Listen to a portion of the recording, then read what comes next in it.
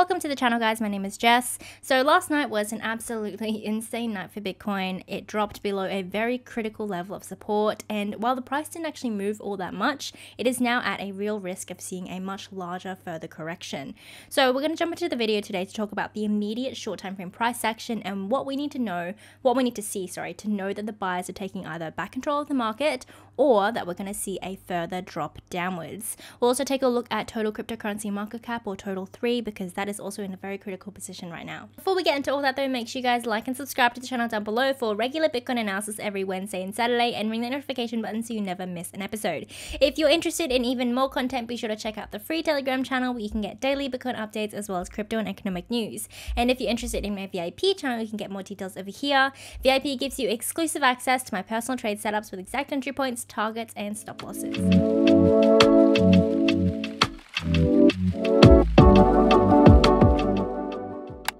Alrighty guys, as per usual, before we get into any sort of future potential scenarios, we've got to start off by talking about all the recent price action and the context of that price action. So in my last video, we were traveling, or Bitcoin was traveling in a horizontal channel. And last night, it did end up actually invalidating the base range or the base support of that channel and the key level of support that we are sitting at right now. So that key level of support was between $65.9 thousand and $67,200. If we zoom out on the 12-hour time frame, we can see that that critical level of support was actually the midline of our massive channel of consolidation right here that Bitcoin's been in for the last 3 to 4 months, right? So falling below this channel, falling below this critical midline tells us that we have a very high likelihood of moving to these lower ranges right here. So luckily last night we did end up bouncing on that next key level of support over here at $65,000. But if we don't manage to gain control, or if the buyers don't manage to gain control of the market, we're at a real risk of seeing a further correction, losing 65,000 and going even lower.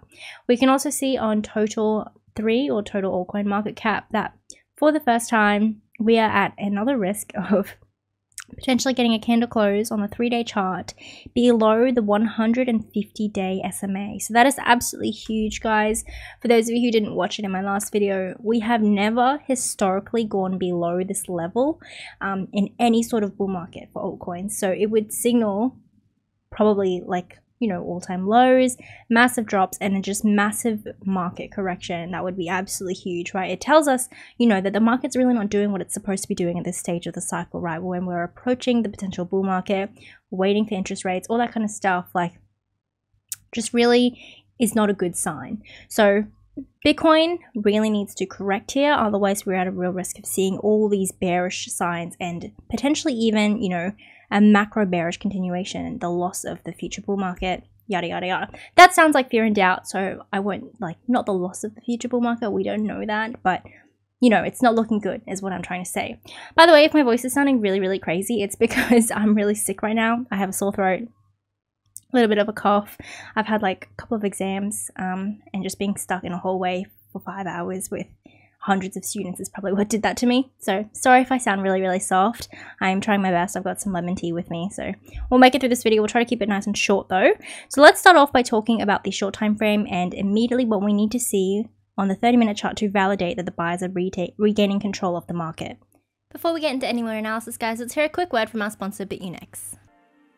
BitUnex is an emerging cryptocurrency exchange committed to providing you with a secure, convenient, and highly functional trading and investment platform. Available across all countries as a non-KYC exchange, get global access to over 150 trading pairs with minimal fees on both spot and futures contracts. Join today to get $5,500 US in sign-up rewards and get 15% off all of your trading fees by signing up using the link in my bio or by using the code 1GG3 when you create your account.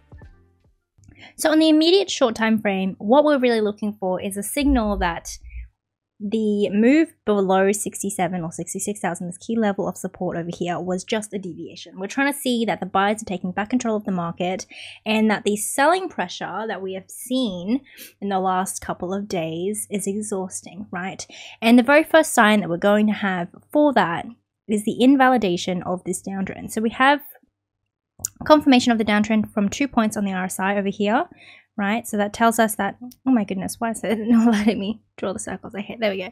2 points of validation here on the RSI that tells us this is a valid downtrend, and that if we manage to flip momentum enough to push back above the uptrend, that might be the first sign that we are fully breaking out of this downtrend over here on the price action and re-establishing this base over here, $66,000 to $67,000 as our base of support, meaning that on the higher time frame charts, zooming out, say 4-hour time frame, but this move over here is nothing but a deviation, a flush out, right? And it tells us that we are moving back within this range of consolidation between $67,000 to $72,000, and that when we're back above the range, we have a potential to move back up to this next range of resistance, right? Within the range of consolidation, we expect to chop within that range. So then we have our next bullish target, and that is back to being $72,000.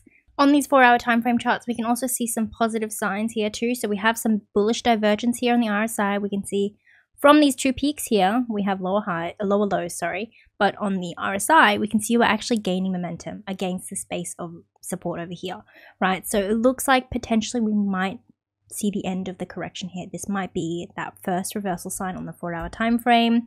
And we can also see that if we move out into the daily chart, the daily candle close just about 15 minutes ago did manage to actually establish 66 as that base of support for the daily candle close. So that's a good sign. So on these higher time frame charts, we are still technically holding 66 as that base of support so far. We just need that bullish validation on the short time frame charts to confirm the end of this downwards move and to push the price back into this range and target $72,000. But let's talk about the other scenario. Let's talk about what if we don't manage to see that. On the short time frame, well, let's say we continue rejecting from that downtrending resistance. We don't manage to break above or flip momentum on these charts over here. What does that mean? First of all, that tells us that this is now our key level of resistance, right? If we don't manage to establish it as a base of support over here, that's now a key resistance, that midline of the channel, and it takes us back to consolidating within that next range, right? That macro range over here, whoopsies, from the midline being our resistance to $60,000 being our key level of macro support. Now, the bearish trigger for that move to $60,000 is going to be the loss of our key level of support right now at $65,000. So the range for that support starts at 64.5. So that's going to be the bearish trigger level. Getting a candle close below this level tells us, okay, in this bounce here, we weren't able to re-establish 66 as a base of support. We weren't able to enter in the range. We're going to see a further correction downwards. If we move over onto the weekly chart, what that would also mean is that we confirm the creation of a lower high over here, right? We had our first weekly candle close high over here at 71,200, and we had that next weekly candle close high down here at 69,600. So that is not a good sign. We're also forming an engulfing candle. So overall, it tells us that we're losing bullish momentum against this base of support over here. So it also means that the next time we approach that base of support, we have a higher likelihood of breaking down. So overall, things aren't looking very good. And if we do lose $65,000, we are probably going to see a very large macro correction for altcoins and Bitcoin included. I don't know what that's going to mean for the bull market, but definitely not looking all that good. As of right now, support is support until it's not. As always, guys, just watch out for that level. There's no confirmation that we're moving to 60K yet. There's no need to panic. But watch out for the trend line, see how the price reacts to this bounce, and see if the bounce is strong enough to show us that the buyers are taking back control of the market. And yeah. Alrighty guys, that is everything I have to say for you today. If you enjoyed the video or you learned something, don't forget to like and subscribe to the channel down below.